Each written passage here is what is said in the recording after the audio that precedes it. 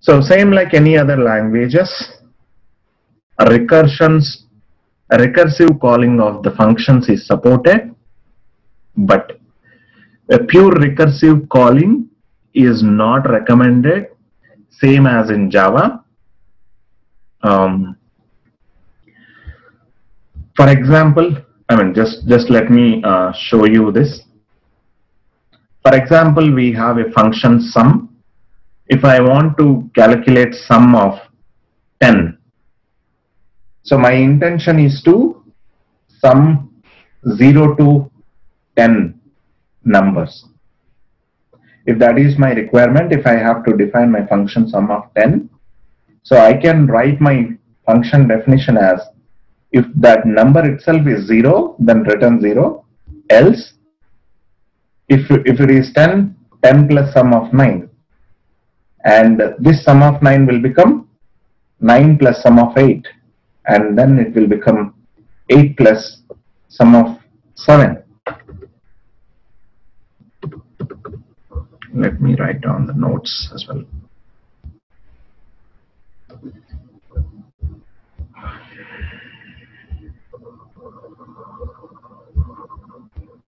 Okay, so that way, I didn't even create the div.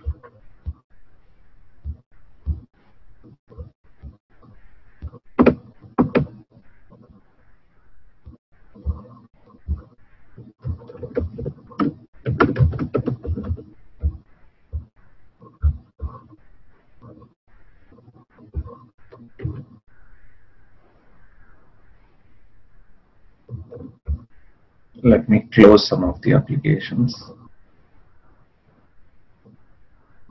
Seems like CPU utilization is high. Okay.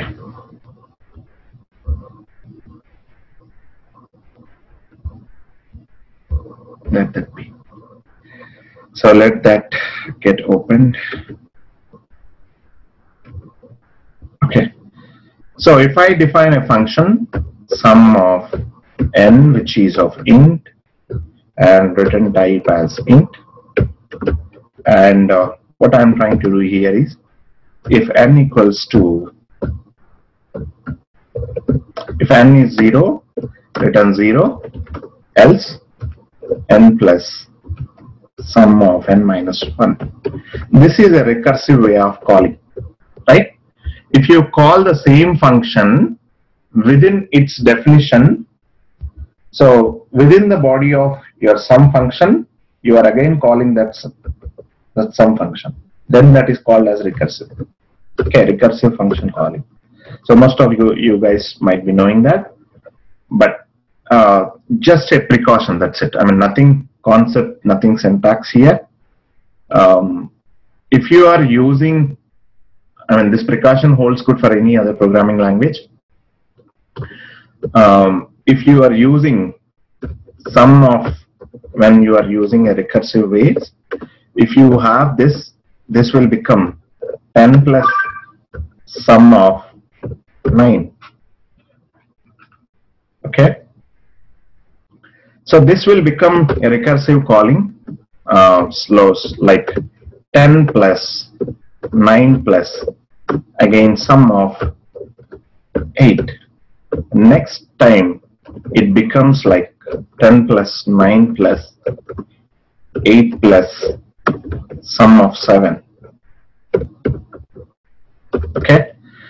So when you, especially you are using recursive functions without your notice, if you are doing anything, if you pass any huge numbers, this is a in backend.